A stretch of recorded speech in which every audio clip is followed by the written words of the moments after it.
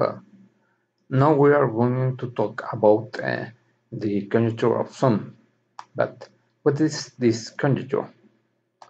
According with it, every odd number could be expressed like the sum of a number prime and the product of two consecutive numbers.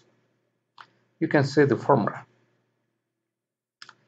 And now we are going to analyze that thing.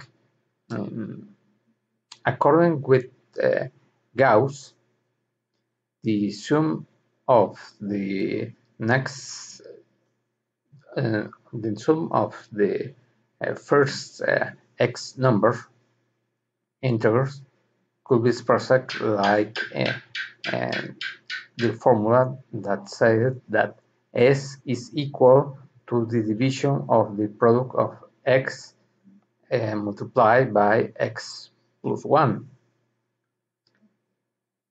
If that is true, that means that the product of those about two consecutive numbers could be expressed like 2s. That means that the original formula that we have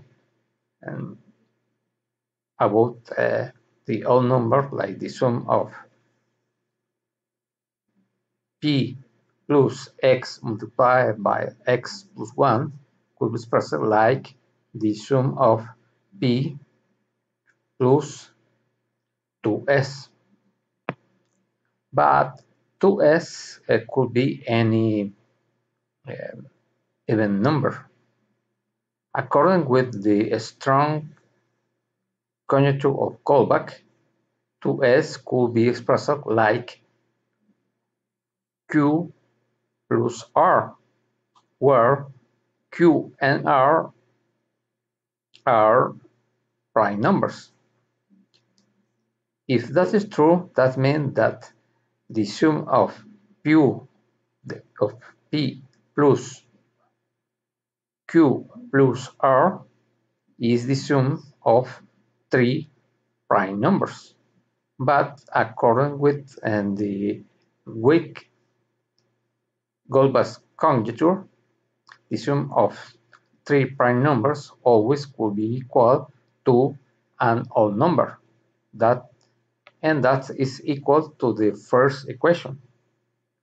If that is true, that means that the conjecture of sum could be true if the formula of Gauss is true and if the two conjectures of Goldbach are true.